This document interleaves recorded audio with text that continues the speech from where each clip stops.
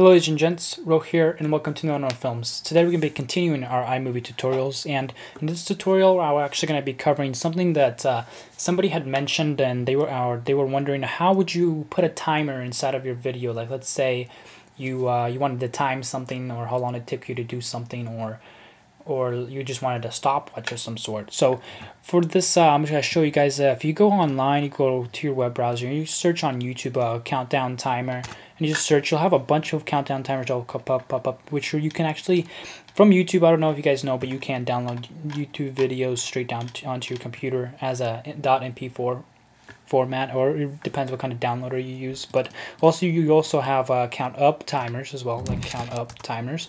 It really depends which one you want. They have 100-minute ones, and it really shouldn't take you that long to download, because straight off YouTube, and if it's a .mp4 form file, it should go really fast. Like for me, a 10-minute video downloads within 10 seconds, so it shouldn't really take you guys at all as long. But the sad thing is, iMovie personally doesn't have any feature regarding, or where you can add an actual timer to your video, which is kind of sad. I'm actually surprised that it doesn't have an actual feature that does that, but I'm sure they will, because I know some people actually suggested it to iMovie, to Apple. Like if you go to Apple iMovie support, you can actually suggest things, and I've seen a lot of people actually suggest that. But today purposes, I'm going to show you guys how you can do it. I'll go around it, since so far we don't really have that feature in iMovie. So as we can see, we have our little project here, and let's say I wanted to add a timer to it. I actually did. I just imported some footage, which I have no clue where it went. So I'm going to import it again. I'm going to just go. I already have three counters already here that I downloaded. First, we're going to start with we just start with the 15-minute countdown, I believe. I'm going to drag it straight into my iMovie tutorials event, and it should import rather quickly, just because it's really simple format, and there's only one thing going on in the footage. Let's hope it didn't freeze on me here. Let's see here.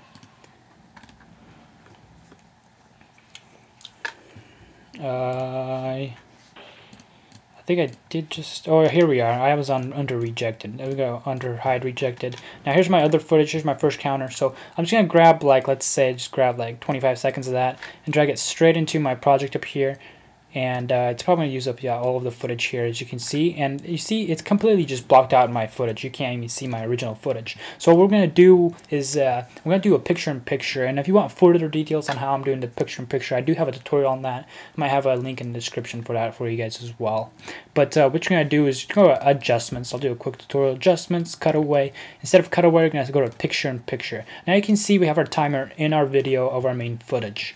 And you're probably going to want to expand that. So what you want to do is, still under adjustments, go to the cropping feature right here, and you're going to go to crop. And I'm going to actually crop this so we actually just get the timer and less of this black. And I was actually hoping that when I imported this file, the black would be completely ignored, but instead it really isn't. So we're going to just crop it more, that way you see our timer just a little bit bigger. Go back to picture-in-picture, and we're actually going to expand this, and then you see, we can actually set it wherever in the video we want. So let's say we just want to set it right here.